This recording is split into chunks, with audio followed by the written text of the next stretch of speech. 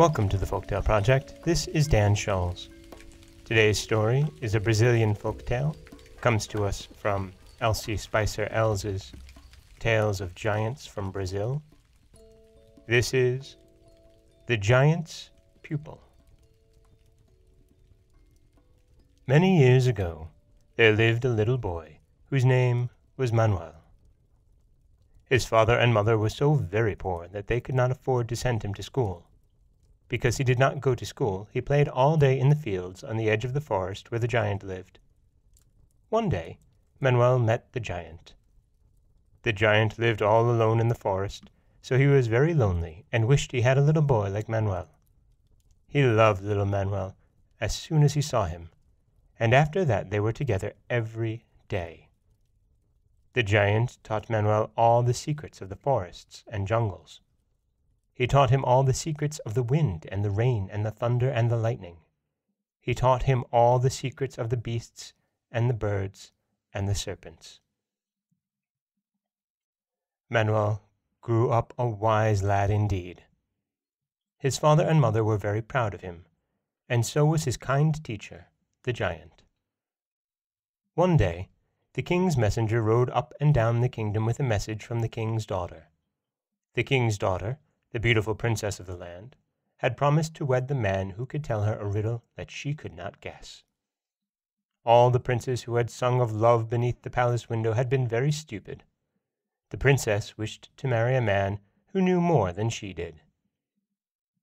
When Manoel heard the words of the messenger, he said to his father and mother, "I am going to the palace to tell a riddle to the princess. I am sure I can give her one which she cannot guess." "You are an exceedingly clever lad, I know, my son," replied his mother. "But there will be many princes and handsome cavalieros at the palace to tell riddles to the princess. What if she will not listen to a lad in shabby clothing?" "I will make the princess listen to my riddle," replied Manoel. "What riddle are you going to ask the princess?" asked Manoel's father. "I do not know yet," replied the lad. "I will make up a riddle on the way to the palace. I'm going to start at once." The kind giant who had been the lad's friend gave him his blessing and wished him luck.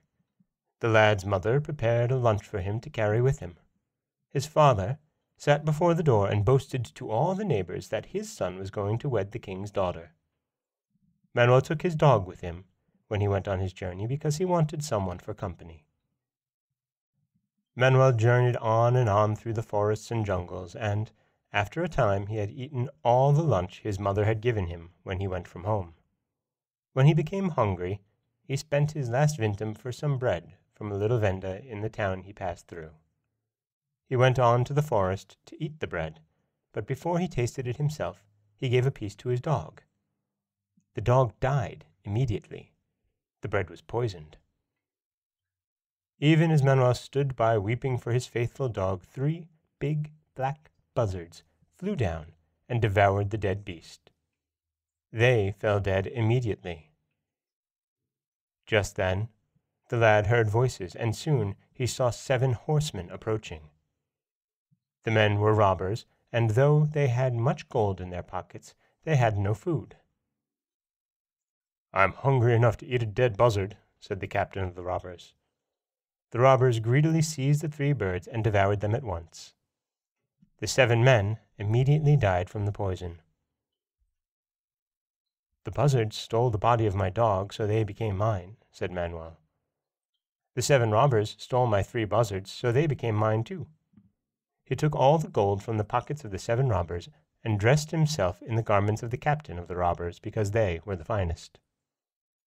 He mounted the horse of the captain of the robbers because that was the best horse. The lad rode on toward the palace of the king. After a time, he became thirsty and pushed the horse into a gallop. The horse became covered with sweat, and with the horse's sweat he quenched his thirst.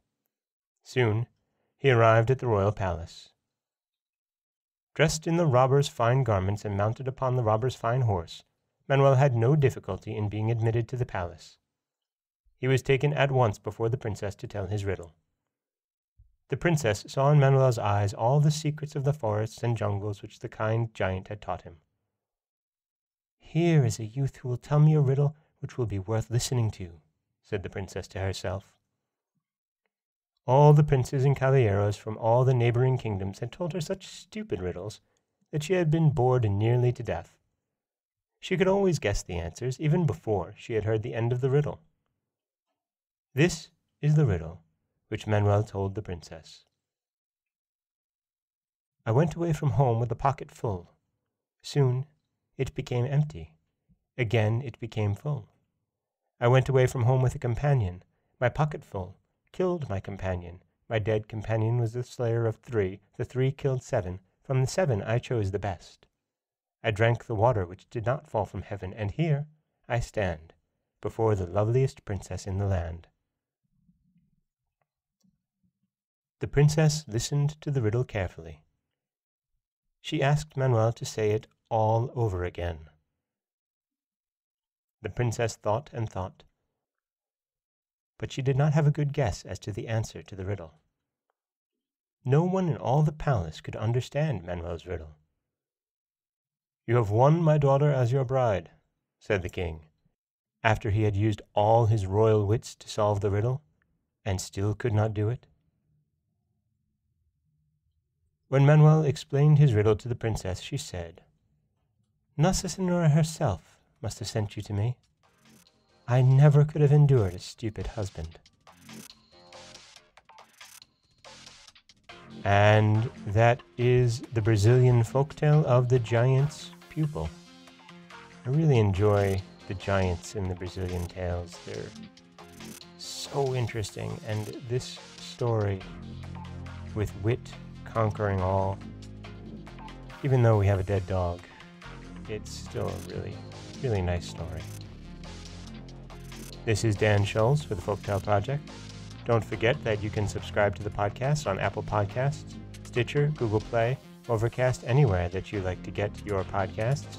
You can also follow us on Twitter at Folktale Project. You can find us on Auto Radio and TuneIn Radio. And you can always head over to folktaleproject.com, where you'll find a new story waiting for you every weekday morning. Thanks for listening.